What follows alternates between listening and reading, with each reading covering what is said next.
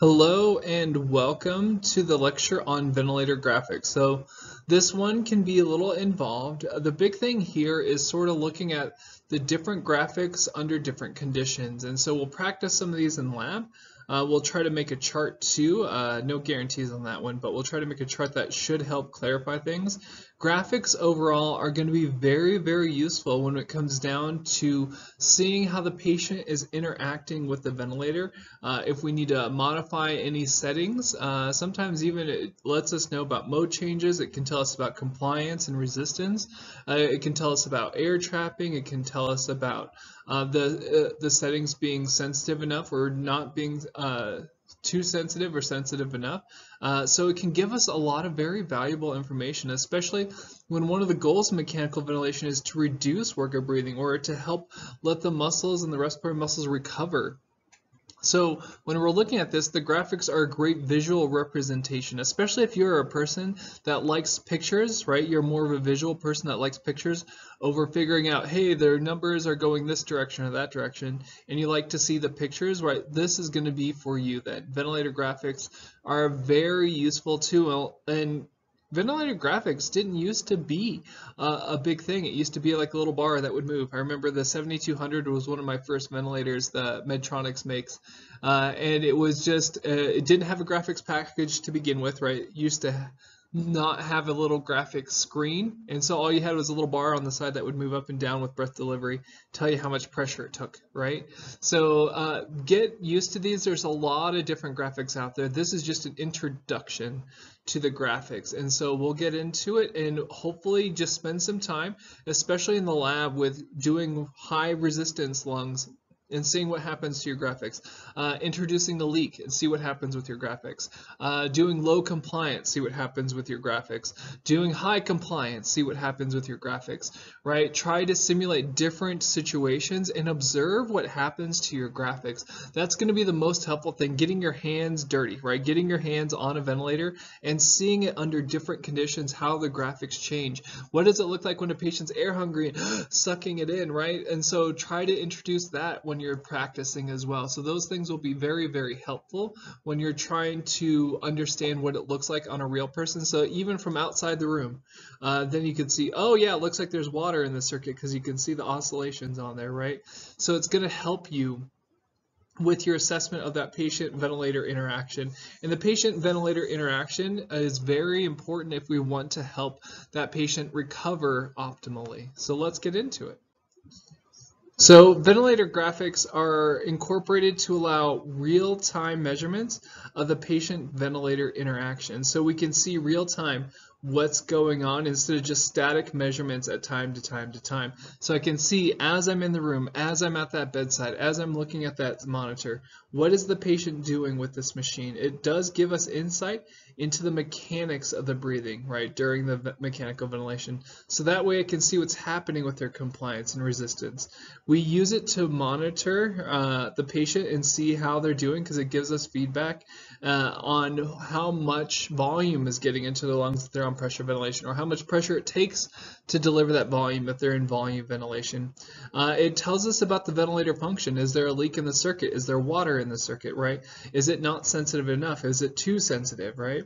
And then we can see the response to the patient's response to the ventilator. Is it appropriate when they're interacting with each other between the patient and the ventilator? Like I said, the ideal situation is to have perfect synchrony. That may not be doable, but the idea here is to do everything you can to reduce any risk of trauma, including the patient working against the machine and making them have a prolonged stay in the ICU or even on mechanical ventilation. So graphics, they really do help you adjust the ventilator settings. So that's going to be something that we like to look at too, is what is our ventilator settings doing with this information, right? So I can see if there's over distension, if their tidal volume's too big. I can see if there's patient effort. They're trying to exhale, is the ventilator still delivering the breath? Or they're trying to inhale and the ventilator's not giving them a breath, right? So it helps us adjust different settings like sensitivity, inspiratory pause, rate, tidal volume, so on and so forth. It can help us evaluate how appropriate our patient is with the settings that we have there. So we're going to have our initial settings that we'll put the patient on, and then we need to monitor how they interact with it. Well, the graphics are going to be one of your best tools in your toolbox to do this, right? So that's going to be very, very useful. So it does take time and practice to master the skill. Just like a cardiologist with looking at EKGs, it takes time. You have to see these patterns, right? Pattern recognition is going to be your best friend when you're looking at this. So when we're looking at patterns, right, try to get that down. This is where I strongly recommend making a ventilator graphic chart, and we can try to do that in class as well. But that's going to help you. And like I said, in lab, when we're in there with the ventilators, try to induce an air leak, try to induce work of breathing, try to induce low compliance, try to do high resistance, try to do high compliance. Those things are going to help you big time. So when you are out there, you have much better pattern recognition, right? So that's the name of the game, is pattern recognition. You may not get it right out the gate, but we'll try the best we can. And like I said, the big thing is keep working on developing this skill. It will come with time and practice. Just like any other skill, the time and practice is going to be your biggest help here. So take your time, do some practice. If you make flashcards, if you whatever it is, it will help you in the long run. It makes it a lot easier when we can see those things. Graphics can greatly enhance our ability to assess the patient, not only what's going on with their lungs and compliance and resistance, chest wall, what's going on with their airways, whether it's an ET tube or trach, but it also will help us improve care because we can see it much faster than doing a bunch of different procedures like chest x-rays and EMGs or anything like that. Like, we can see that going on a lot faster and a lot easier. So it might really be something that you could make a patient way more comfortable on that ventilator and reduce the amount of sedation, and then that reduced sedation level might help their cognition after they're off the ventilator, right? So these things do have a trickle effect. So make sure we're doing everything we can to be a master in our craft, and mastering graphics is going to be a huge feather in your cap, right? So you see these graphics, and they can really alert you to any abnormalities even before the signs are obvious, right? So you can see that their resistance is going up, you can see that their compliance is going down, you can see that they have that respiratory distress, you can see it's not sensitive enough for them, right? You can see that before that patient gets into severe distress. So the earlier we catch it, the better, right? And that's hopefully going to allow for less days on the ventilator or less trauma to that patient later on.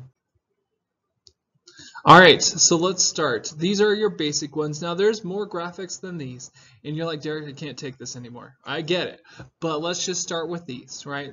There's two terms that I want you to look at here. There's scalars and loops, scalars and loops. So we'll just start with these, and then there's always advanced mechanical ventilation, but scalars and loops. Scalar is anything compared to time, right? Anything compared to time. That's this first bullet point here. Anything compared to time. So a pressure time scalar, that's this one right here, right? Pressure's on the x-axis, time's on the x-axis. Pressure's on the y or the vertical axis. There's your flow time scalar, which is this next one down here. Time is on the x-axis, and then vertically flow. So inspiratory flow rate is up here. Expiratory flow rate is down here, right? And then finally you have your volume time scalar. Time is the x-axis or the horizontal, and then the volume is going to be your vertical y-axis, right here.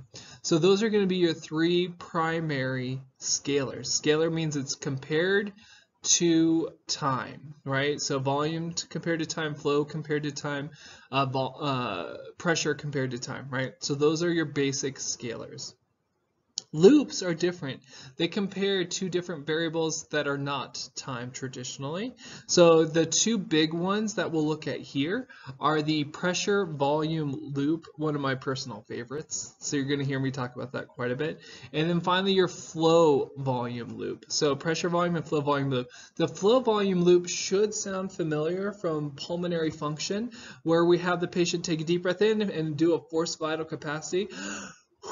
right? We have them blow out as hard as they can, and right until they're all the way out, and then take a deep breath in. So we could look at inspiratory flow rate and expiratory flow rate, right? And then we could see volume is on this x-axis, right, the horizontal, and then the flow rate is the vertical. So this would be inspiratory flow rate, and this would be expiratory flow rate on the bottom there. So it is upside down from a PFT one, I know. Did I come up with this? No. Do I have to break the news to you about it? Yes, right? So when you're looking at a flow volume loop, it is the same loop that we see with pulmonary function testing. However, it's upside down, right? I can't control that, right? That's beyond my realm, but there you go. So let's start with basic shapes. So a square waveform usually represents constant parameter, right? So here you see a basic square and a ramp waveform that you're looking at here. The ramp represents a variable parameter. In other words, the flow rate can vary throughout the breath delivery.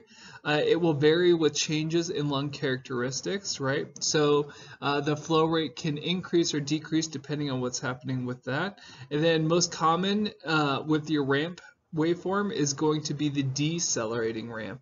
So this one's an accelerating ramp, but the decelerating one is going to be the most common one that you see there. So the decelerating ramp is something you can select in volume control ventilation, and it's something that's naturally, that waveform is naturally selected in pressure control. That's how it delivers that breath. But the square waveform, which is a selection you can make in volume ventilation, is a constant flow rate, and you'll see that, right? It looks like a square waveform, right? And you can select that in volume ventilation. Now, I do encourage you when you're playing with the ventilators to change it between a square and a ramp and see what happens to your inspiratory time, right? Does your inspiratory time change when you switch between a square and a ramp? And the answer is yes. But my subsequent question is, which one has a shorter inspiratory time, the square or the ramp?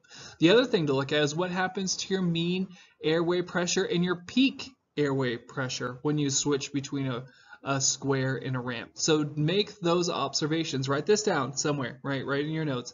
Make observations what happens between a square and a ramp when I switch between those two with high pressure, mean airway pressure, and inspiratory time. Right? So there is a difference there, and you do want to know why it's advantageous for certain patient populations. If someone needs a long expiratory time, then maybe the one that has a shorter I time might be beneficial. Maybe if someone needs more mean airway pressure and lower peak airway pressures, maybe the other one is more beneficial, right? So it does behoove you to look at this and to make sure that you understand what's going on. Be a master at your craft.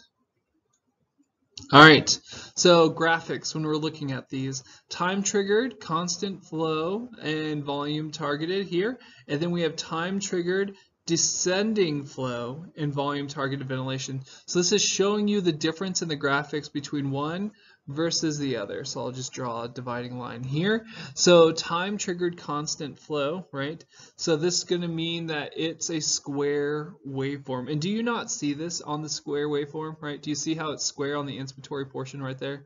See that square? Now over here, right, if we're doing a little compare and contrast, which is the whole point of the slide, right? Over here we see the decelerating ramp, right? Do you see that? Do you not see it decelerating down, right? So then you can look at the graphic and automatically know, hey, they're in a ramp, right? Or, hey, they're in a square waveform. Hey, their inspiratory time might not be long enough for them in that square. Let's switch them to a ramp, right? So this is something that's going to help you not only identify the patient interaction, but also what settings you have if you don't see it right on the vent screen to begin with. This next one, that was the flow scaler. This next one is the pressure scalars that you're looking at here. So both of these are time triggered. That means the patient's not triggering these breaths at all. But the only difference here is that we have a different waveform. Do you not see that this one causes higher pressures? Do you see that it causes higher pressures? Look at these spikes here, right? Then when you look over at the decelerating ramp, look at these pressures, a lot lower pressure, right? We have a lot lower pressure, but we have a longer inspiratory time, which means our mean airway pressure is going to be big. Mean airway pressure is the amount of pressure over this whole thing, right? So there's a lot more volume, a lot more mean airway pressure in here than there is in just this little short inspiratory time over here, right? Really short inspiratory time versus, right, longer I time, lower pressures, but higher mean airway pressures, right? And then you can see your volume scaler at the very bottom, right? You can see how a short inspiratory time is still the same volume delivery, but that inspiratory time changes just between selecting a square versus a ramp. So that's an advantage there. There you can see this is a graphical representation of what happens when you select a descending ramp versus a square. And so you can see patients that have high peak airway pressures, maybe they might have an advantage switching them over to a decelerating ramp. Give it a try, right? Make sure it's the appropriate patient for it, but understand their mean airway pressures could go up. So could that cause other effects like higher intracranial pressures, higher thoracic pressures, which could impede vena cava? Yeah, absolutely. But if you have someone that has COPD emphysema, atelectasis, maybe a longer I time and higher mean airway pressure but lower peak airway pressure might be more advantageous, right? So that's where we see pluses and minuses just with selecting between a square and a ramp waveform. All right, pressure versus volume. This one's a little dated, but I'll give you a quick thing. This even includes pressure regulated volume control as well. So when we're looking at volume modes, here we have an ascending ramp, right, with our pressure waveform. And then here in PRVC, we have a square ramp or square delivery, right? So the pressure is a constant pressure. We're delivering a constant pressure over a certain specific inspiratory time in both PRVC and regular pressure control, right? In both regular pressure control. So this one is be PRVC and this one be regular pressure control. So when we're looking at this, that's going to help us see what's going on there. So when we're looking at the flow waveform in volume ventilation, I know this sounds a little backwards. In volume ventilation, traditionally it was a square only for the flow delivery or the breath delivery. So what we do nowadays have this option in volume ventilation in most ventilators of switching it to decelerating ramp in volume ventilation. So there's good news, right? There's good news. However, traditionally in pressure control, it was a variable flow rate. Variable flow rate. And that's why in your book talks about this as well, that variable flow rate might be more comfortable for certain patient populations. If they're especially air hungry, they're really trying to pull that in. Instead of controlling that flow rate in volume ventilation, we can give them a pressure control that allows them to pull their own flow rate. And if that's not enough, then we can increase the amount of flow given to them by increasing peak pressure in that pressure control if it's still not enough. And the bottom one you see is your volume scaler, right? The bottom is the volume scaler down here. And then you're going to see it's very stable in these modes when we're looking at it. So it's not going to be affected too much, but you do see more mean airway pressure, right? So you do see that as a side that happens here. All right, so basic waveforms. In volume modes, the shape of the pressure waveform will be a ramp for mandatory breaths. In pressure modes, the shape of the pressure waveform will be a square shape, right? When we're looking at this, this means that the pressure is constant during inspiration, or it's a set parameter. So you see here, let me switch to, let's do light green here. There we go. You see here, we set a pressure, let's say it's 20. So we're setting a pressure of 20 and an inspiratory time of 1 second, right? Right, it's that same pressure for a total of 1 second, right? For 1 second. So it's that same pressure for 1 second. So that's why it looks like that. It's saying I'm giving this amount of pressure for this time period. However, in volume modes, it's saying, hey, I'm delivering this volume. I'm ramping up until all that volume is delivered, right, till I reach my 500 mLs or whatever we have that set for. So that's really going to help us out overall, seeing, okay, this is a pressure controlled mode versus a volume controlled mode, right? So when we're looking at this, we can use these graphics to represent air trapping, to look at air trapping, to look at airway obstruction. We can look for bronchodilator response. We can look for respiratory mechanics. We can see if a patient's actively exhaling, they're forcing the breath out against the machine. That's not a good thing usually. Breath type, we can see if they're in pressure or volume ventilation. We can look at their peak airway pressures. We can look at their plateau airway pressures when we do an inspiratory pause maneuver. We can look at what CPAP level or intrinsic PEEP they have as well, especially if we can't get a good measurement if the patient's actively breathing over it. We can see if there's asynchrony and then how we're going to work on that asynchrony, if it's asynchrony during inspiration versus exhalation.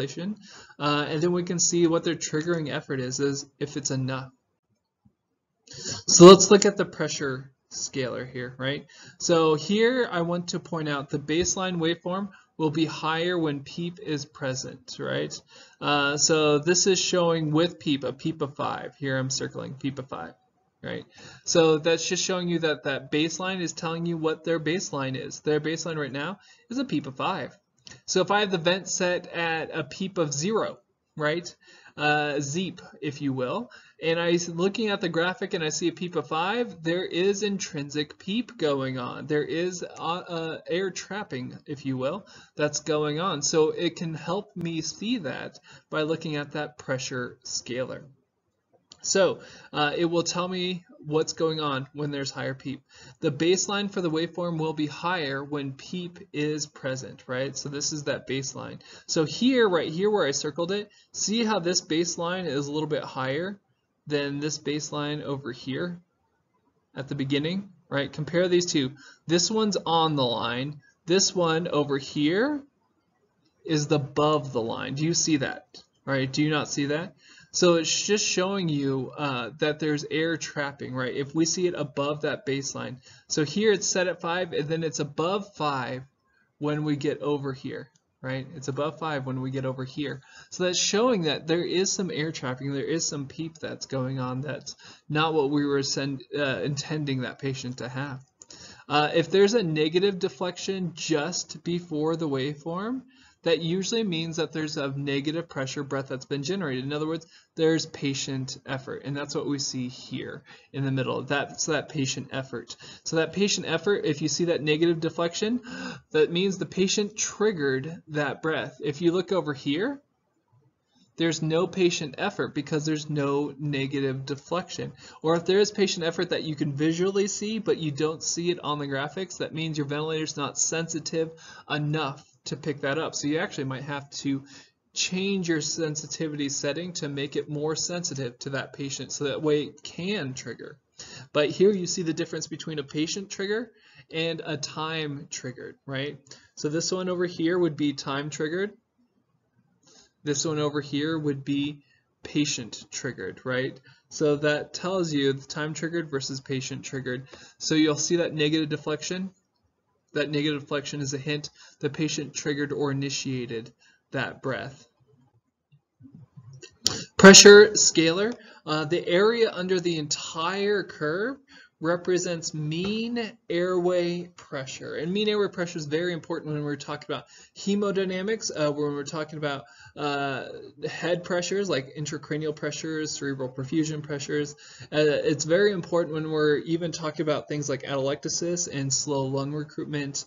So it's going to come in very handy understanding what all goes into mean airway pressure, but it's everything in there from the beginning of the inspiration to the beginning of the expiration until they finally reach back down to baseline again.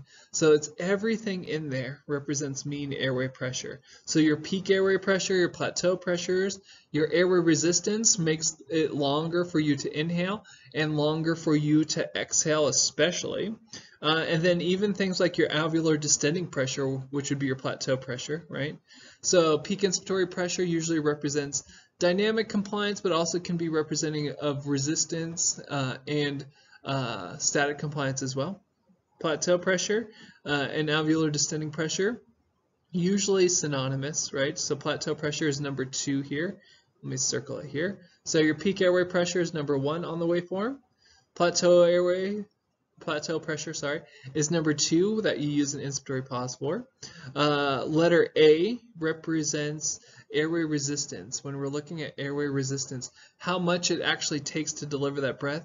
So your difference between your PIP and your plat over your flow rate in liters per second is the calculation for raw.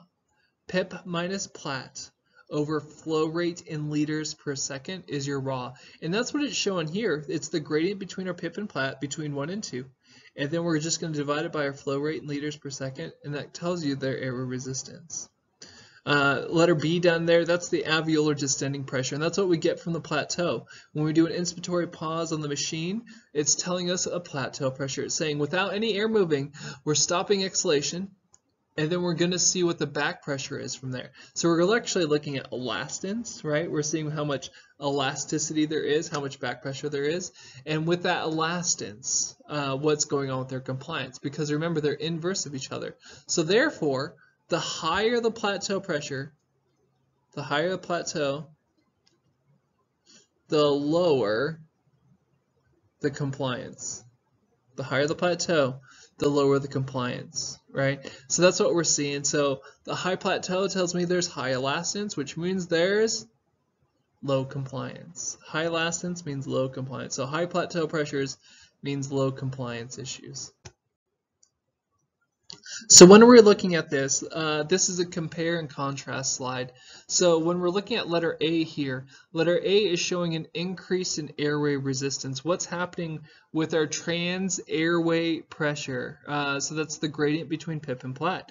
So that as that gradient increases, right? Do you see this increase in that gradient? That's showing that we're having an increase in air resistance. But if the plateau moves with it, and that's what we see in letter B here, then that's a sign that it's just our compliance that caused the whole thing to change. So I like to equate this, and you might have heard me say this in class before. If your PIPs go up and your plats stay home, then that's a raw relationship, right? If one partner is going out to do their own thing, the other one's staying at home, that's pretty raw. Right, it's a raw deal, right? They're not very compliant with each other. But if both of them go together, they both dress up in their same windbreakers, right? They both go to the same store together, they both play tennis together, they ride their tandem bicycle together, then that is a very compliant relationship, and they like to go together. So if they go together and they both increase, my PIPs and my plat both go up, then that's a change in compliance for the worse, right? That means our compliance got worse. If our PIP and plateau both decrease together, then that means our compliance improved, right? We have stretchier lungs, if you will, right? So this is a compare and contrast between compliance and airway resistance issues. And we've probably worked on this in class before. So that's one thing that you'll look at there. What's my trans airway pressure? Is the gradient between my PIP and plat increasing versus, so this would be my gradient versus my PIP and plat increasing versus both of these moving together, right? If they move together, it's a compliance issue. If they separate, then it's a raw relationship. If they move together, it's a compliance issue. If they separate, it's a raw relationship. All right, so let's talk about an expiratory pause maneuver. Well, hey, why would I do an expiratory pause maneuver? Well, if I'm looking for intrinsic peep, sneaky peep, occult peep, right, there's a bunch of different terms for it that are out there, air trapping, if you will. While performing an expiratory pause, if there is trapped gas, it will cause the waveform to go above the baseline. So here you see the baseline, right? You see the baseline, and here you see the expiratory hold is at that baseline. But what happens to that waveform? Right? It goes up, right? It goes up. So our set level is 5, but our total level is 9, right? So that's showing you that, hey, this person has a lot of extra pressure left over at the end of that breath delivery. So that's a sign that if it's significant enough, we need to treat. So currently the acceptable amount of auto peep should be under 5, right? So if they're auto peeping more than 5, then that could be very, very significant. But if they're only auto peeping 1 or 2 centimeters of water pressure, not very significant. But to each patient, situations might change. So just be aware of that. But understand 5 is the magical number of it being significant or insignificant in your adult patient population. All right, so what are we seeing here? We have an increase in airway resistance, right? So we have an increase between our peak airway pressure, and I'm just going to write PIP, versus our plateau. So here you see a change where the plateau pressure is pretty low, right? Plateau pressure is here, but all of a sudden our pips start going up. So you go into the room, high pressure alarm sounding, high pressure alarm sounding, high pressure alarm sounding. So you go into the room and you do an inspiratory pause maneuver, right? Do an inspiratory pause. Plateau pressure is the same where it was last time you were in the room. So what does that mean? This means there's an airway resistance issue. Is the patient biting on the tube? Are you able to pass the suction catheter? Is there secretions plugging off the tube? If it's a tracheostomy tube, are there secretions? Do you need to change out the inner cannula or something like that going on? Is the cuff herniated over the end of the tube, whether it's a trach or an ET tube? Is there something like that that's causing that raw? Do they have a bronchospasm? Listen to their lungs, right? Is there wheezing, significant wheezing going on? So that's what we're looking at here, is a raw relationship, because the plateau stayed the same. The other one went off and did its own thing. So it's a very raw relationship. Let's talk about the volume scalar. All right, so the volume waveform will have a mountain peak appearance at the top, right? You'll see both of these look like little mountains.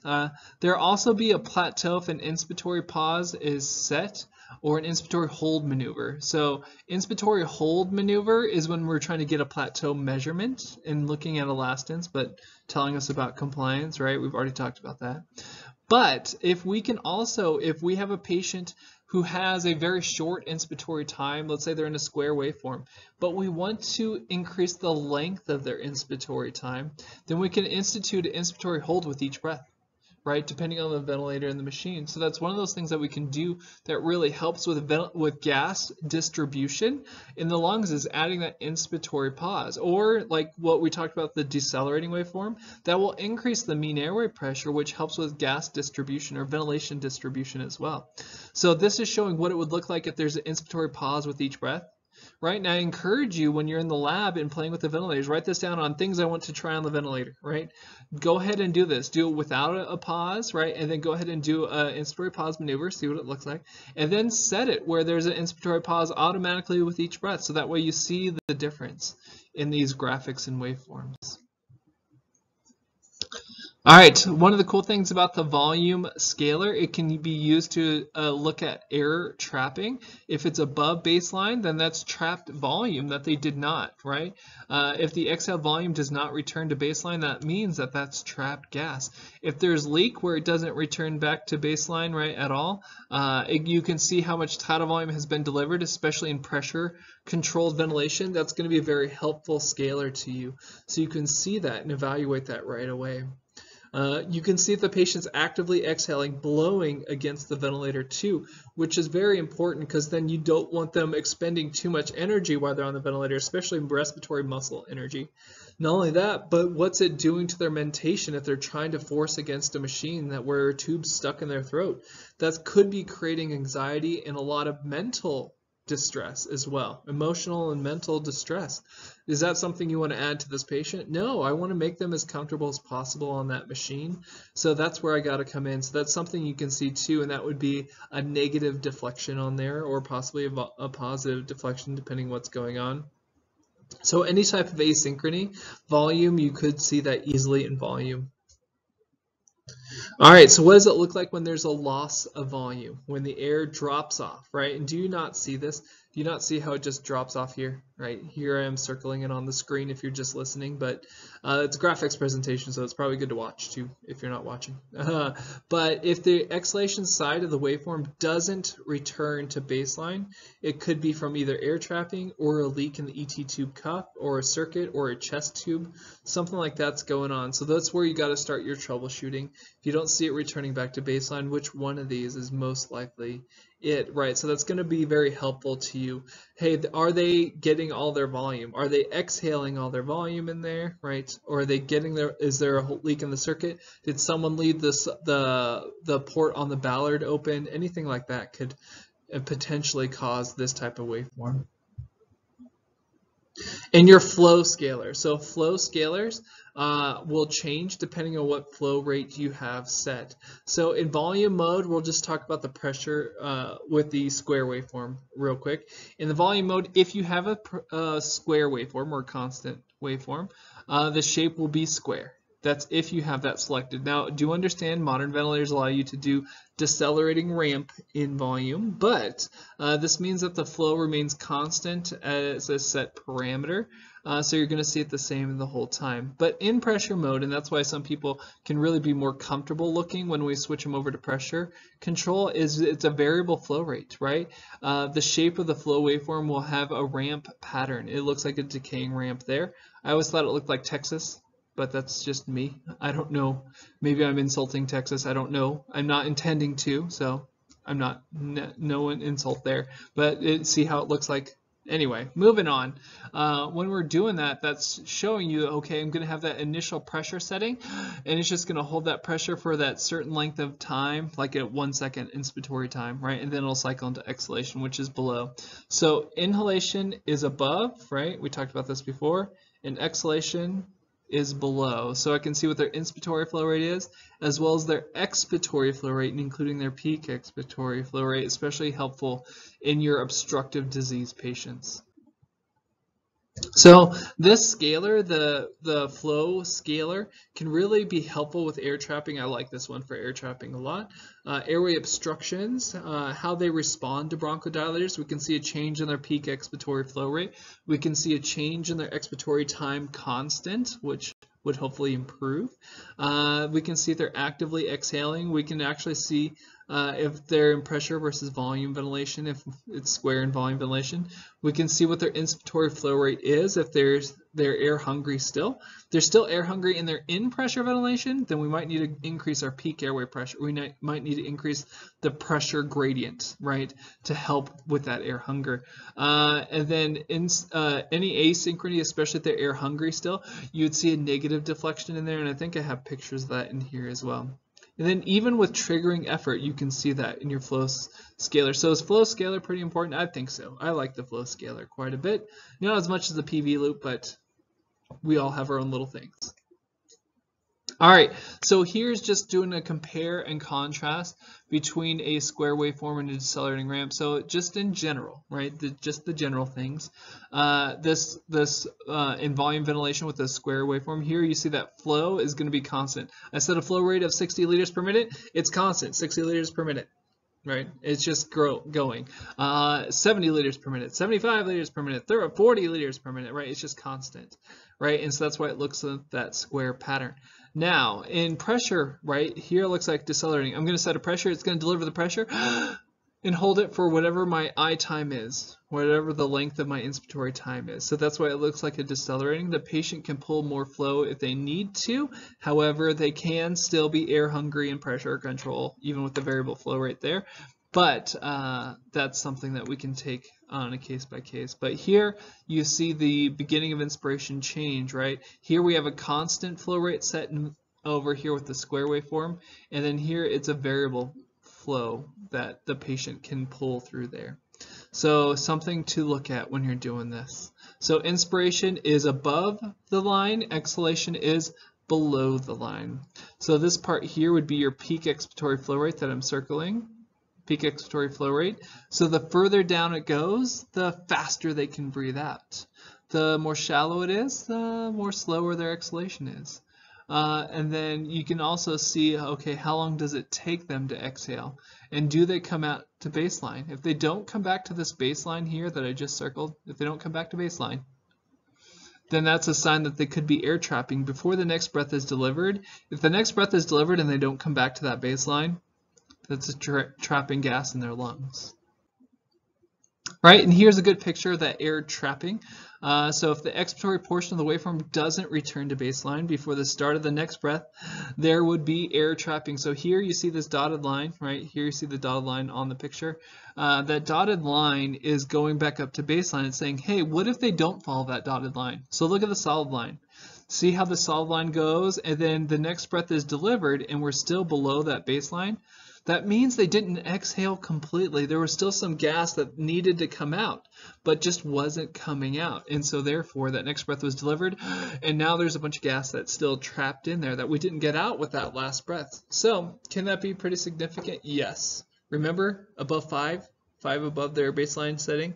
So things that could cause this, what causes air trapping? Well, there could be a number of things, but some basic ones here include emphysema, right? Their lung pathology, right? Floppy, stretched out, low elastic lungs, right? Big floppy, stretched out, low elastic lungs. Sure, it's going to take them a long, slow time constant to exhale, right? They have slow lung units. Other things like inappropriate I/E ratio. Most ventilators, I had talked about this on my alarm presentation, most ventilators will alarm when you get to an inappropriate I/E ratio. So let's say you're setting a 1-to-1 I/E ratio, right? And so what happens is that patient could be breathing so fast that they don't have enough time to exhale, right? So that could be inappropriate I/E ratio that you have based upon your vent settings as well. So what if they do have some air trapping and your I/E ratio is really 1-to-1 or 1-to-2? Well, maybe we need to get it to 1-to-3. So we need to either increase inspiratory flow rate, decrease I time by some reason, some way or another, or increase E time by some way or another. Or one of my favorite options, drop the rate, so that way you have a longer time to exhale and you still have a long inspiratory time constant that's beneficial for that lung pathology. So what about bronchodilator response? And here's a good graphic showing you this. If we give a bronchodilator therapy, you should see an increase in the peak flow rate. Here you see a very shallow peak inspiratory flow rate, and then here you see it move down, right, this next. So we gave them a bronchodilator. Pretend these aren't one breath after the other. Let's say it's been 10 minutes since their bronchodilator started, so they had time to kick in. But now you see it's a lot deeper. It goes down further, and that's a sign of a higher peak expiratory flow rate, which is good, right? That means that we have better flows, which means better gas movement into and out of the respiratory zone, so better ventilation overall. The other thing that you see here is returning to baseline sooner. So here we have a long expiratory time, but now when we move over here, much shorter expiratory time, right, to get back to baseline. How fast does it come back to baseline? If it comes back a lot faster, that means the lungs are not nearly as slow as they used to be. You took care of that obstruction in their airways, just like traffic, right? Everybody loves it when I bring up traffic, I know. But what happens when they remove an obstruction from the roadway, right? Traffic moves faster, right? Traffic moves faster when they remove that obstruction. So that's what you're seeing here, is that bronchodilator not only helped them exhale faster, but when they exhaled faster, they're able to go past that obstruction or form obstruction a lot easier. So it should relieve some of that work of breathing. So graphic can really see if they're responsive or not to bronchodilator therapy. And that's just the flow time scale. Well, wait till we get to the flow volume loop, right? The one that we use for PFTs. Hey, that one can help tell us about bronchodilator response also. Just saying. All right, question. This flow pattern indicates what is going on. All right, pause it, take some time to look at it. All right, so this pattern is indicating that we're not coming back up to baseline. Do you see how it's below baseline when that next breath has started? Well, that's a sign we trapped some gas, right? It's a sign that this is auto PEEP or intrinsic PEEP, right? We have slow lung units compared to what's going on here. So what's the fix? We could try bronchodilators if they're wheezing, if they're a known pulmonary patient, right? We can try bronchodilators and see if that's a thing. Or we can try changing our respiratory rate down to allow for more expiratory time. We can try decreasing our inspiratory time by increasing flow rate, or just decreasing the numerical value if we're in a pressure targeted or pressure regulated mode, right? So we can try those things as well to help with our I/E ratio and see if that works. So those are some causes and some potential fixes for what you see here. All right. To assess improvement after breathing treatment, you should see what?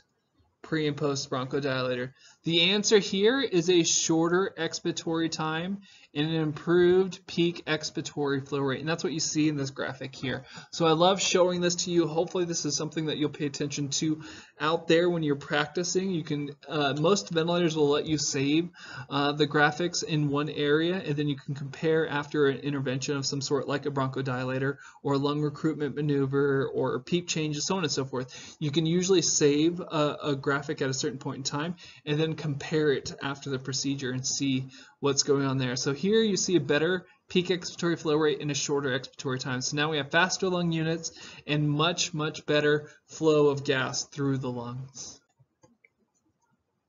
Right. So now we're looking in pressure limited controlled modes or time cycled.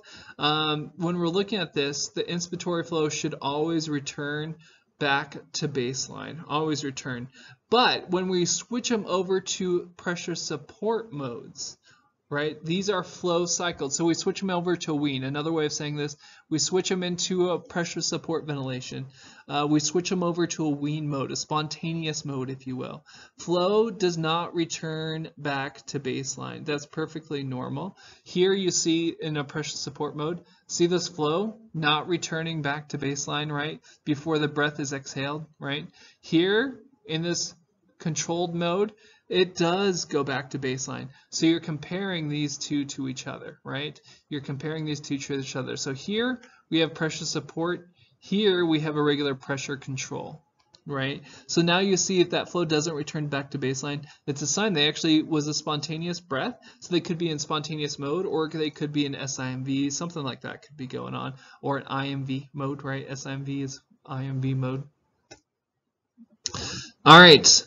The area of no flow is known as zero flow state, and you see that here in the graphic, and it's already circled for you, so I don't need to draw all over the screen. You're like, Derek, stop drawing all over my screen. So this is indicative of an inspiratory time that is too long. Sounds like a test question. It's indicative of an inspiratory time that's too long for the patient. So you might actually need to decrease your I time because it's so long.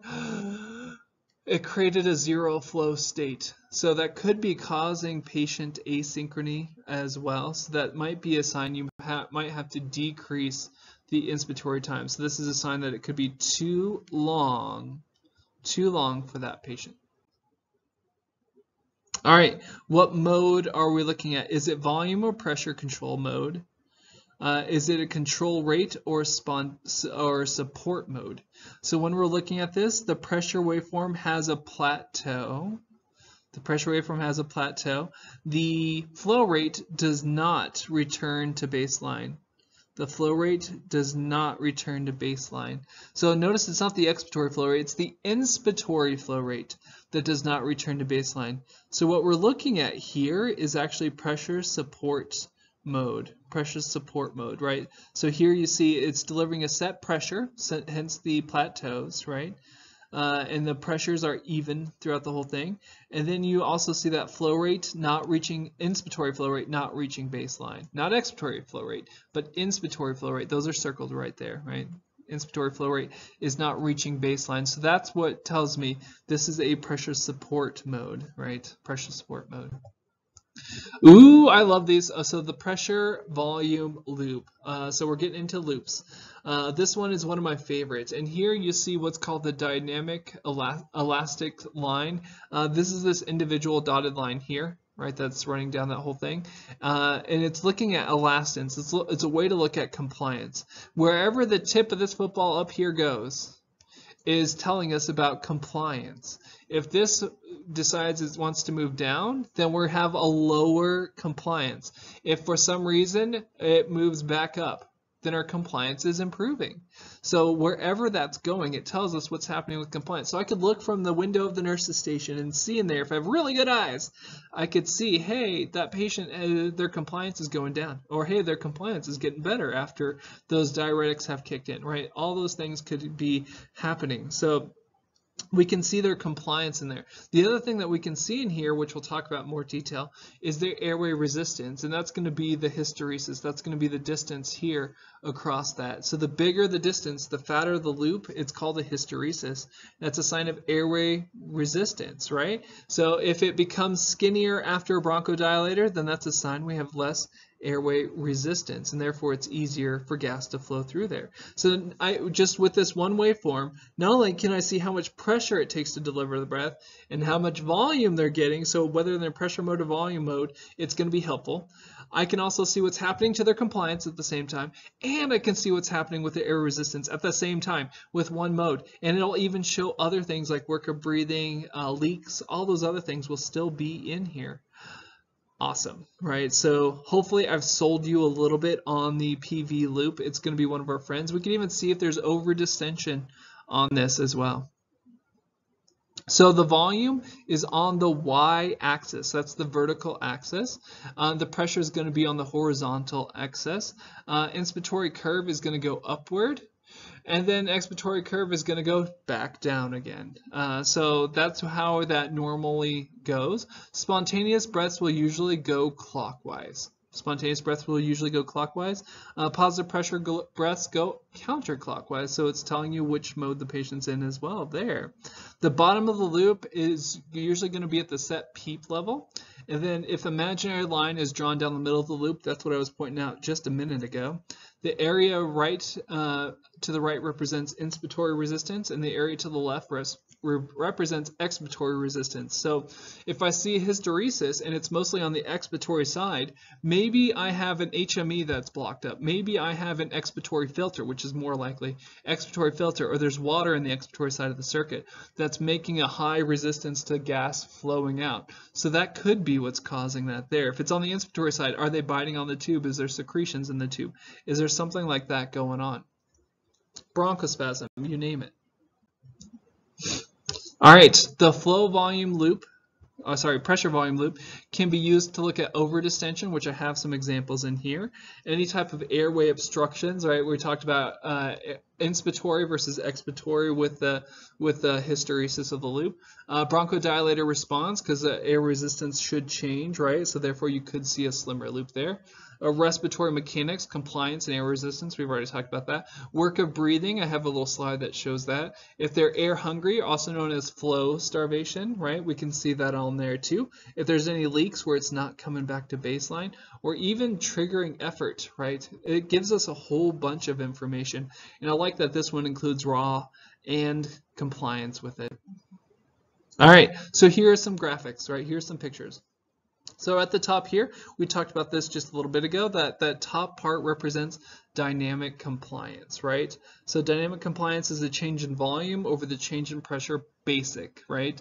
Change in volume or change in pressure. So as the dynamic compliance changes, so will the tip of this waveform. Like I said, if the dynamic compliance decreases, in other words, it's harder to expand the chest wall for some reason or another. Let's say it's a massive pleural effusion. Well, it's going to fall down.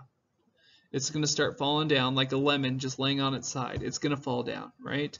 But if it becomes more vertical, like a lemon standing on its head right there, then it's going to be a sign that the dynamic compliance is improving, right? Hey, you got rid of that pleural effusion. Guess what's happening? It's coming up. Right, it's coming up, it's raising up. So it's going to be very helpful when we're looking at that dynamic compliance portion. It can change shape because you're looking at a limit or a constant, especially if you're in pressure control. So here is just a sign, hey, we're in a pressure controlled mode. So pressure is on this x-axis down here, not time, right? Pressure is down here. So if we're in a pressure of, let's just say this is 20. Right, a pressure of 20 here. So once we hit that pressure of 20, the breath is delivered, and then here's our tidal volume up here, and then now they're exhaling, right? So you'll see it change also with the modes. So when you're in lab, put this on your little list that I'm encouraging to make. Things I want to look at when I look at waveforms, pressure control versus volume control in the PV loop. Right, pressure control versus volume control in the PV loop, and see if you can spot this, right? See if you can spot that. All right, one of my favorite ones, this was on the boards all the time. This is what we call beaking, all right? So pressure continues to increase with little or no change in volume, creates a little bird beak, right? Here's the little bird beak thing there. So how do we fix this? What's the fix? You see this? That means there's alveolar over-distension or too much pressure with no volume change. That could be barotrauma, right? High pressure for no volume change. That could be barotrauma and or volutrauma. So when we're looking at this, we know it's barotrauma. So how do we fix this? Reducing the tidal volume is going to be the big thing when you see this beaking. All right, we talked about air resistance, so here's the slide that's looking at it.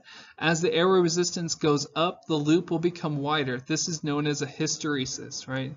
Here's your fancy word. If you're like, how do I spell that? There it is. Hysteresis. So if it's inspiratory resistance, right, it gets much bigger here, and that's why you see it coming out here.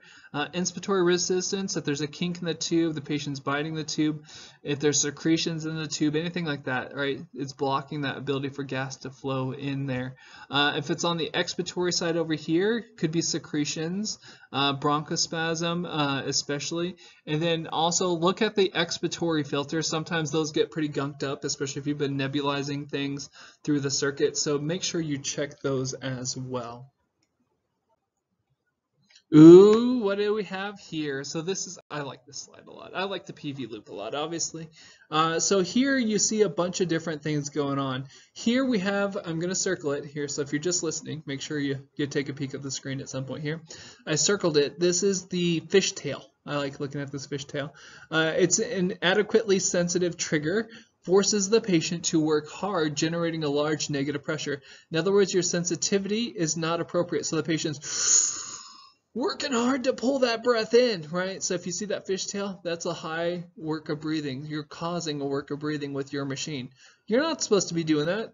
First, do no harm, right? So that means your trigger is not sensitive enough. So you might want to make your trigger more sensitive to that patient.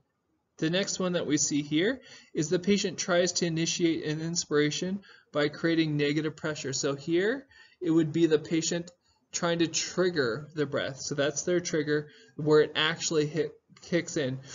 And you see that it's scooped out here. See how it's scooped out? And that's where we get this little box here saying, hey, a scooped out inspiratory curve on this thing usually means they're air hungry or flow starving, right? So that means they're trying to generate a higher inspiratory flow rate than what the machine's giving them. So if they're in pressure control, increase their pressure. If they're in volume control, increase their flow rate, right? They're air hungry. They're air hungry, right? So give them some air, right? Give them some flow rate. How do we increase flow rate and pressure control? You increase pressure, right? How do you increase flow rate and volume control? You increase flow rate. Pretty straightforward there, right? So you see that there. So if you see it sucked into the negative side, right? See how it's sucked in? That's a sign that could be air hungry, right? So we need to fix that. Here we see a little beak here, right? The patient is trying to exhale against the closed expiratory valve. In other words, the breath hasn't been delivered up here would be the end of breath delivery. Up here where I just drew that arrow, right? Here would be end of breath delivery, but the breath hasn't been 100% delivered yet. So the patient's trying to blow out against it. So that's positive pressure. So that's why it's on this waveform as a positive deflection, right? See how the air hunger goes as a negative deflection, and then if it's a positive deflection, that patient's trying to blow out against it. So you're looking at this patient, you're like, Derek, what does this look like? If you look at a patient lying in semi-Fowler's position on a ventilator, and you see them using their abdominal muscles, you see them forcefully blowing against the ventilator before the breath has been delivered, that's what you would see here, is this little thing there before the breath has been fully delivered. So that's where we would change the expiratory sensitivity. You could change their I time. Yes, there is expiratory sensitivity. I do encourage you to play with that in the lab as well. But you can change their I time as well. Maybe the I time is too long and there's a zero flow state, right? Maybe something like that's going on. And then when we're seeing this, hopefully this sort of helps you understand, okay, this is what's going on with this patient, right? We see that positive deflection. I look at them and they're forcing the breath out against it. We need to make some changes. Or, hey, I see this negative deflection. They're air hungry. Is there something I can do on my end with the machine to help them be more comfortable and get rid of any work of breathing that they're doing? Yeah, absolutely, right? That's what we're there for. So you see these graphics. Recognizing these patterns is going to be very helpful in making sure your patients are more comfortable, so we don't have to over-sedate them, so we don't have to use more aggressive measures that could potentially cause harm and have been shown to cause harm in long-term situations. All right, so here are your basic examples of things that would cause increased compliance. So here you see how the tip of the PV curve has gone up, right? It's like a lemon laying on its top, right? And so therefore, things like that with emphysema, or if you gave surfactant to a baby, sure enough, their dynamic compliance can change. Or let's say you drained a massive pleural effusion, right? That's not on that list, but anything like that that does that can change it. Or let's say you had a patient that was lying full supine and they were significantly obese, morbidly obese, and then you put them to semi-Fowlers, right? You could see a compliance change, a dynamic compliance change now that that weight is off of their chest wall. So that you could see these changes with something like that as well. With decreased compliance, which is the second one over here, an example, the big one here is ARDS or more atelectasis, right? So they're having a lot less higher pressures for that lower volume, so you see it just moving down. So this is a good pattern to watch. I always liked saving the first loop of the day when I see my patient the first part of the morning, and then every time after that I would compare the loop to the first loop of the day, so then I could sort of see that trending. Yes, you could trend the numbers and they're going to be accurate and going to be more sensitive to this, but it's always good to see what's happening as an overall trend too. And I think it's good to show other people that, or to point out, hey, this is where their loop is currently, and then this loop that's behind there, like what the servo does, that loop behind there represents where they were at earlier today, so you can sort of see how they progress throughout the day, whether they've gotten worse or better with their situation. All right, if the expiratory portion of the loop does not return to baseline, this indicates there's a leak, right?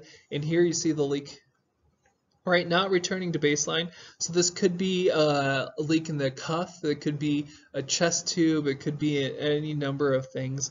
It could be that the endotracheal tube is slightly extubated, right, just above the vocal cords hanging out in there. So anything like that could be causing this waveform. So it's a good one to look at as well. All right, so the inflection points. There's a lower and upper inflection points, right? And then there is the third inflection point, which tells you about dynamic compliance. And your book does talk more about this.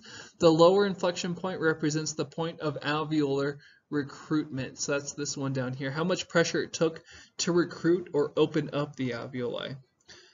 So that's one of the things that you might see when people are trying to do optimal PEEP trials. There's a bunch of different ways to do optimal PEEP trials. However, one of them involves looking at your graphics. And some people try to use the inflection points as their standard of optimal PEEP. So when they do this, some lung protection strategies for treating ARDS suggest setting the PEEP just above the lower inflection point to help keep those alveoli open and to keep recruitment. So that's one way of doing optimal PEEP trials. Other ones look at blood gases, or they look at compliance with different PEEP levels. Some include both, some include all three, right? So there's a bunch of different ones there. This isn't that class, right? The graphics presentation isn't the auto PEEP or the optimal PEEP presentation. That's a whole separate subject. All right, question. What does this loop indicate, right? What is going on with this picture, right? Here we see it falling down like a lemon on its side or a football on its side, right? That's a sign our compliance is going downhill, right? We see this with your ARDS type patients, anything that's causing restrictive effect, right? Any restrictive pattern that's showing up, including pleural effusions, including anything with the lung and chest wall, abdomen, and ileus, things like that, blood in the abdomen that's pushing up, anything like that could be causing this, right? So it's a sign of decreased compliance or a sign of restrictive effect that's going on. All right, what is occurring when this bird beak is an appearance, right? When we see an appearance of the bird beak, that usually means we're over distended or we're causing barotrauma, right? Because we have an increase in pressure with no change in volume. So that's a sign that could be too much pressure. So how do we fix that? If they're in volume control, turn down the volume, right? If they're in pressure control, turn down the pressure, right? So that's what we're looking at here. Traditionally, if you see this on the board exams, they're going to ask you to turn down the tidal volume, right? Because it's too much. All right, lung protection strategy suggests setting the PEEP at what point?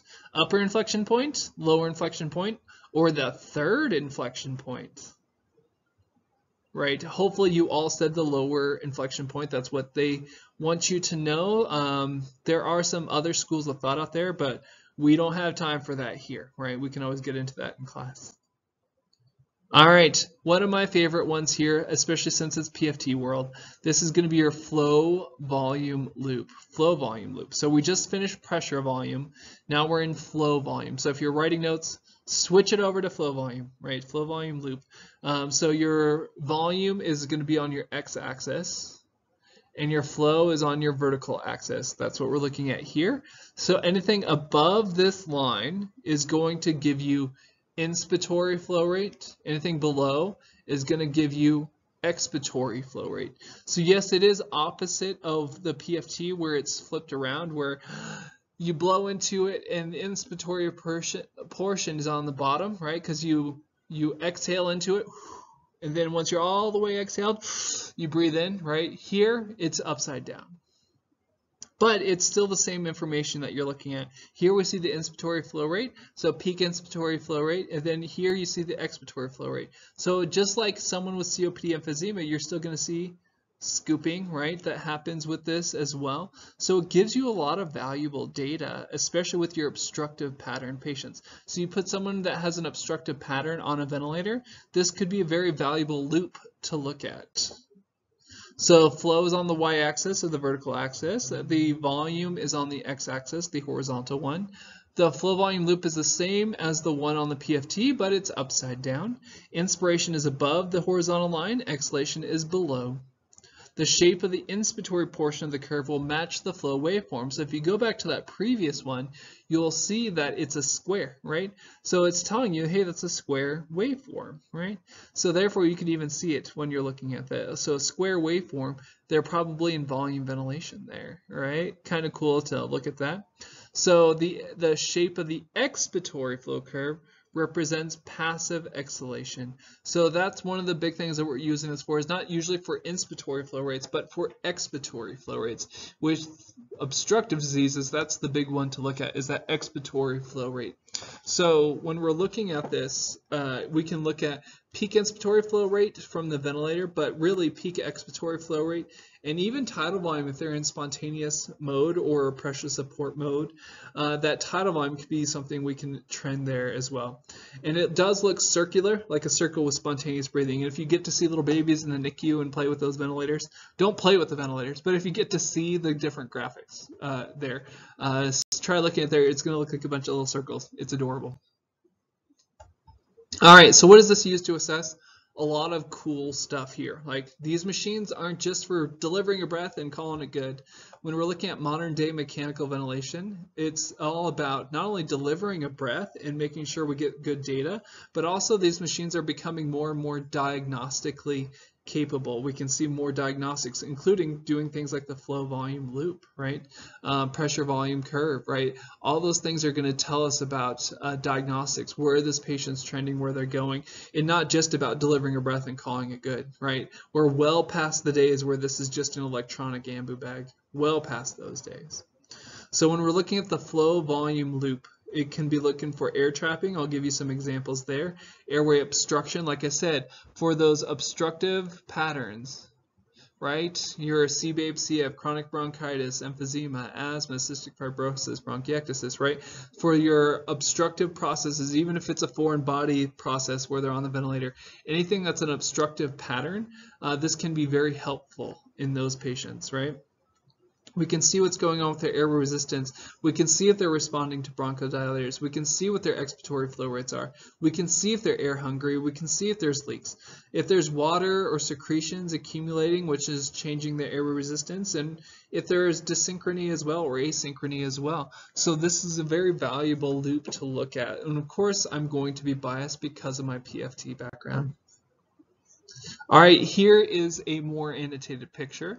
Here you see inspiration begins down here at the baseline there, and then as it goes, it's going in a clockwise pattern, right? So inspiration is, so this is what type of flow delivery?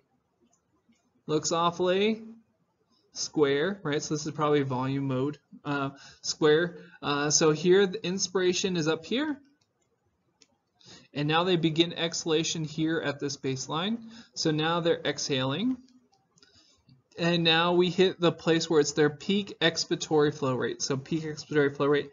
So if they're doing a bronchodilator response, I should see it go down further, right? If they're responding positively to that bronchodilator. If their asthma is getting worse, if their bronchospasm is getting worse, then this is going to move up, right? They're not going to exhale as fast. Right, so that's something that you would see there. So that's their peak flow rate, and then this is that passive part of their exhalation. That's roughly your 25 to 75 peak expiratory flow rate, 25 to 75% there. All right, remember before I was saying the shape of the inspiratory portion will match the flow waveform. So hey, on your little sheet that I'm encouraging you to write when you go into the lab is try looking at your flow volume loop, right? Try looking at your flow volume loop and changing it between square and decelerating ramp and see what happens, right? You should see somewhat of a change. Now these are meant to represent drastic changes, but you should see some change here, right? So that shapes should be able to tell you if it's matching or not, right? So here you see that constant pattern, right? And so that would be a flow rate of 60 liters per minute. It's just set it and forget it type thing. But over here, right, when you're looking at this one, you're seeing that variable or that decelerating ramp flow rate. And so that's why it's delivered and it's petering off and inspiratory time's over. All right. Now exhalation begins.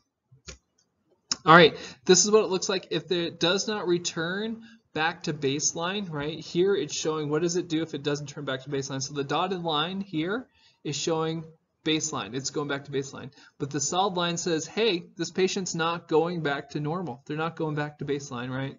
They're not going back to baseline. So therefore, there's a leak. Could be a cuff leak, could be tube is too high, could be a chest tube leak, could be someone left the suction ballard open, right? Things like that could happen, right? All right, here we go. This is turned right side up, right, on a PFT view, right? So we're looking at PFT world here. So maybe this is giving you anxiety because you're like, I didn't like PFTs. Anyway, the expiratory part of the curve will still scoop whether it's right side up or upside down, right? The expiratory portion will still scoop, and that's showing small airway obstruction. So that means their expiratory resistance is pretty high. So asthma, emphysema would be your big ones in this category. Asthma, emphysema would be your big ones here. So if I have someone with asthma or emphysema on mechanical ventilation and their primary thing is that disease process, then this would be a valuable waveform, right? Because then I can see if their scooping is getting better, getting worse, what's happening with their peak flow rate, right? I can look at all those from breath to breath and from minute to minute. And even like I said, with some of these ventilators, you can save that loop as a reference loop, and then you can see what happens over the course of 20 minutes, over the course of 2 hours, over the course of 4 hours, so on and so forth. So here is showing the same thing, but what the ventilator gives you, right? Where they're scooping there, right? It's just showing it upside down, right? So same thing that you were looking at before. This is still inspiratory, this is still expiratory, right? So you're still going to see that scooping waveform and that reduced peak flow. Look at how much peak flow there is over here, and look at how much it goes down over there, right? So that's a bad sign that they're not able to exhale near as fast. Right, so when we're looking at this, this is the flow volume loop, right, that we're looking at here. So it can really tell us where inspiration begins, where inspiration ends, and it tells us ultimately what's going on, how much volume is being delivered. So if we have someone in a pressure control mode, then that we can look at how much volume is delivered from breath to breath to breath. Because remember, in pressure control mode, volume varies. And so we can see if their compliance is changing. If their compliance is decreasing, right, they're getting stiffer and stiffer lungs or chest wall, right, something's going on, right, then we'd see their volumes get smaller and smaller and smaller. If their compliance starts improving, let's say we got rid of a pleural effusion, right, it's starting to drain, right, we can see it widen up if they're in pressure ventilation, right, because their volumes should improve. So that's another valuable thing that we can look at here. Besides just looking at flow rates and airway obstruction, we can still see, especially if they're in pressure control, what happens to their compliance. All right, when the expiratory side of the loop doesn't return to baseline, what's most likely going on? You should be like, Derek, that's a leak all day long, right? There you go. There's a leak. All right, what is the term used for this part that's indicated by the arrow? This is called scooping, right? Scooping, so that's that expiratory flow rate 25 to 75%.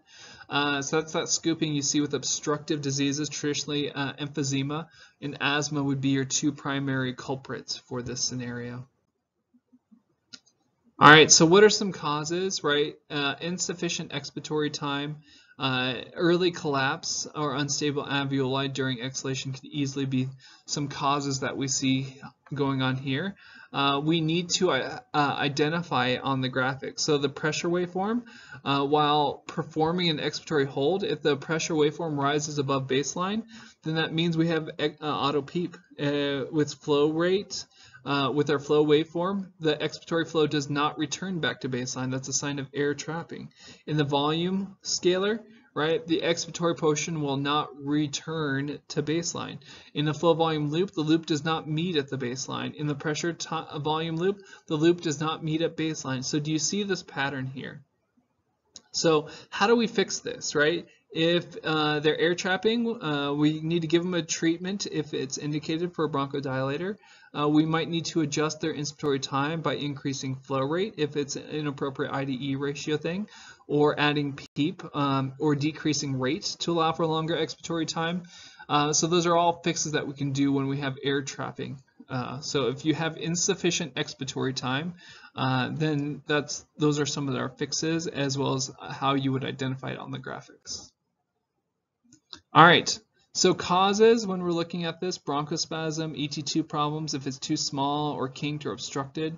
If the patient's biting, high flow rates are another thing that we have to worry about here. Secretions build up, damped or blocked expiratory filter. I've seen that so many times, and it's one of the last things you end up doing is changing out the expiratory filter, and sometimes that was the easiest first thing that could have been done as well. Water in the HME, if you're using an HME, right? How do you identify it in the graphics? If the PIP increases but the plateau stays the same, that's a sign of high bronchospasm or an ET2 problem. So these are causes. This is how you identify these causes, and these are how you fix these causes, right? So if the pressure goes up but the plateau stays the same, it's a raw relationship. The flow waveform, the flow scalar, it takes longer for the expiratory side to go back up to baseline. The expiratory flow rate, peak expiratory flow rate, is a lot shorter, right? A lot shorter. The volume scalar, it takes longer for the curve to reach the baseline, right? Slow lung units because raw is increased.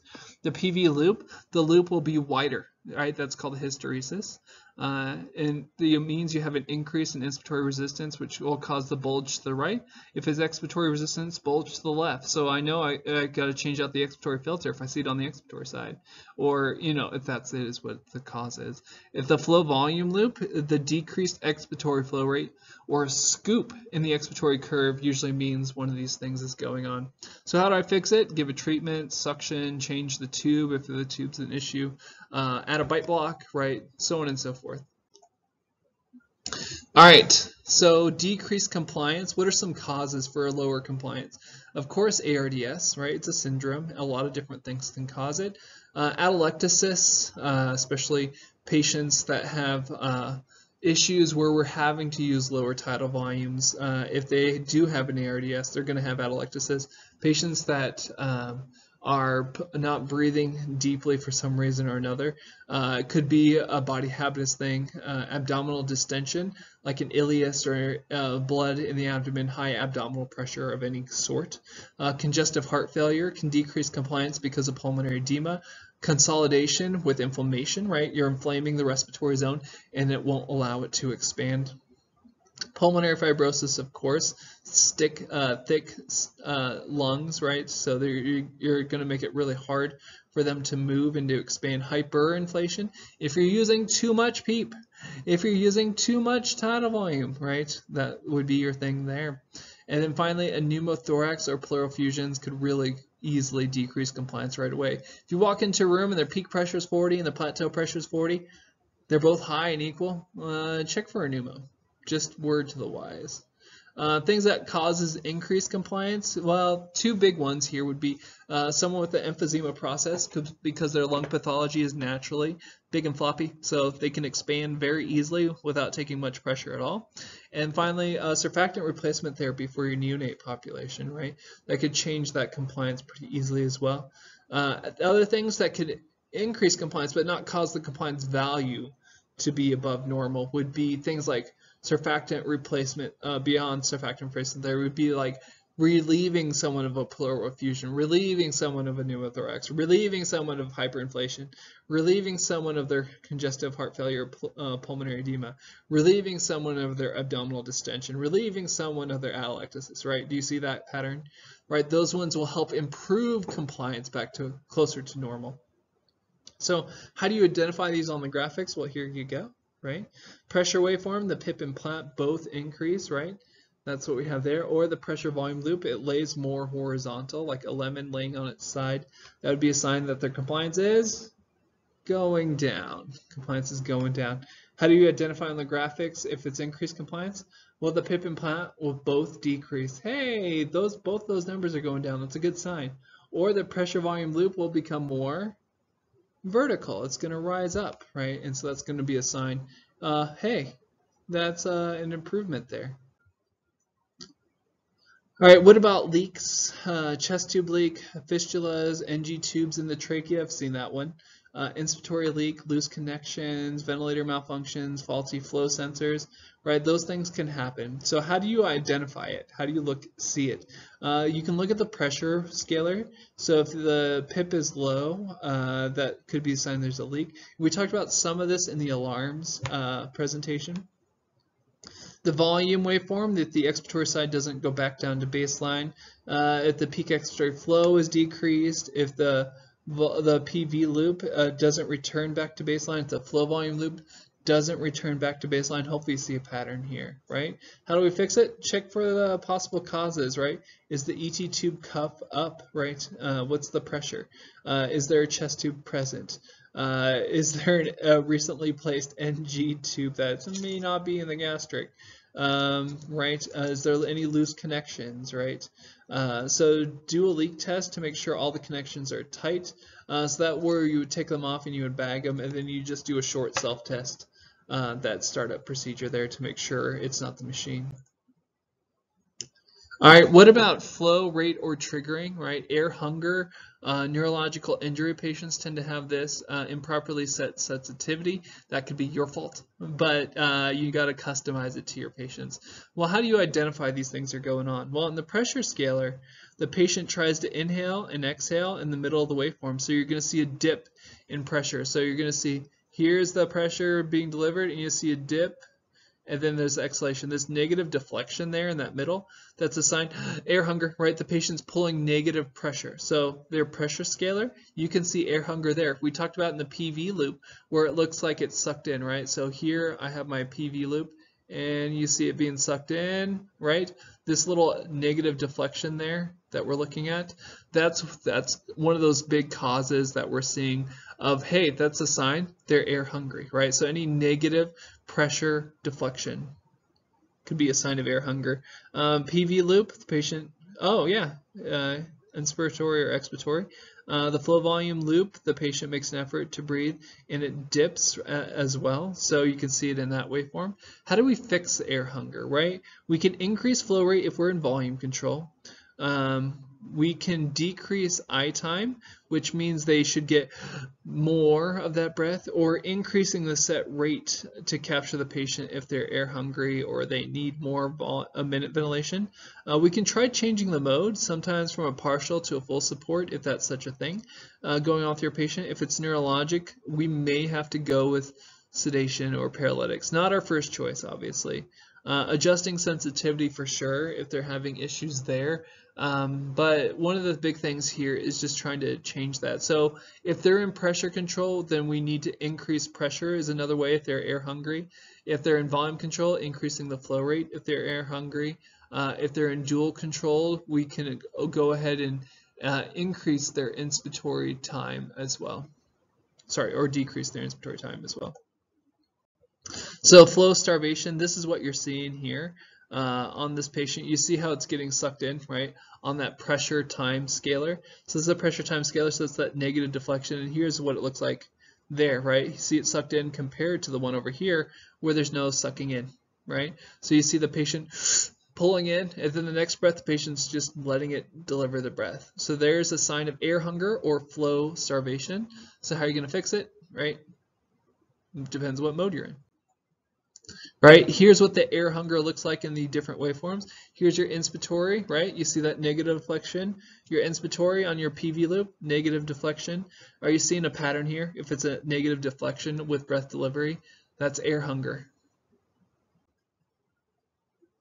All right, the inspiratory rise time determines the amount of time it takes to reach the desired airway pressure, right, of the peak flow rate. So that's what we're looking at here is the rise time. So this is something I want you to put on your little piece of paper that you are trying to look at in the lab, right? Things to observe is play with the rise time percent. So this is something you'll see in pressure modes. It's used to assess if the ventilator is meeting the patient's demand in pressure support mode. So we can see it here if it's meeting or not meeting. So here we have a breath being too fast and it causes a little tooth up here. Do you see that? Right? You see that little tooth up there? If it's too slow, you're going to see it just has this slow ramp there. That's not normal. That's not what we want. So that's too fast and too slow. So you want it somewhere in between these two, right? That's the whole point. So then you can adjust it appropriately for your patient. Right? Inspiration ends with your pressure, and if inspiration ends and your pressure is flow is still above baseline, they could be in spontaneous mode, right? We talked about that where it's just pressure support mode, where it's flow cycled instead of time cycled, right? And that's something you could be seeing there. All right. When we're looking at this, and this would be a flow cycled person, if the machine is set to cycle the inspiration off at 30% of the patient's peak inspiratory flow rate. That's what you're setting here. It won't cycle to exhalation until I reach that point there. If you set it for 75%, then it could cycle as soon as up there, right? Which for a patient that's really forcing against it, maybe we need to change that expiratory sensitivity so it can cycle off earlier and earlier and earlier, right? That's something you might have to adjust when you're doing that expiratory sensitivity. So this is all about changing expiratory sensitivity to make it a lot more synchronous with that patient's effort. Exhalation spike, that's what I wanted to show you here. Letter A here is showing you the cycle off percentage is too high, so what happens to their inspiratory time? It looks very, very short. It's set at 60%, right? So it's too soon, right? They're not getting enough tidal volume here, right? They're not getting near enough tidal volume in pressure support ventilation. So what's going to happen? They're going to hypoventilate. Are they going to be able to wean to extubate? Odds are no, they're not getting adequate minute ventilation. Over here, letter B, when we're looking at this one, we see an exhalation spike, right? And here they have it set at 10%, so that means they have to wait till 90% of the flow has been delivered before they can cycle it to exhalation. That can cause a high level of work of breathing, and the patient can look horrible, right? They're forcing out against the machine and they're working hard. That could fatigue them and make them spend a lot longer on the ventilator. So odds are we try to want it somewhere in the middle. So we're talking about pressure support ventilation here and our expiratory sensitivity. The lower the percentage, that means the longer it takes before the patient can cycle that off. The higher the percentage, that means the sooner they can cycle it off. So this is where you got to look at your patient. What's appropriate? Are they getting their tidal volumes? Yes or no? Are you seeing something like an exhalation spike? Yes or no? So that should tell you which direction to go with it. All right, the red portion of this waveform is telling you that the I time is, or the rise time is, right? This rise time is too slow, way too slow, right? It should not look like that, right? It should be a nice little square, right? It should be a nice little square. All right, this pressure support breath is set to cycle at 30% of the patient's flow rate, right? 30% of their peak flow rate. So this is where we have the patient set here, and that way they still have 70% of the breath that's been delivered or exhaled, 70% of the breath that flow rate's been exhaled, so then they can cycle off a lot sooner.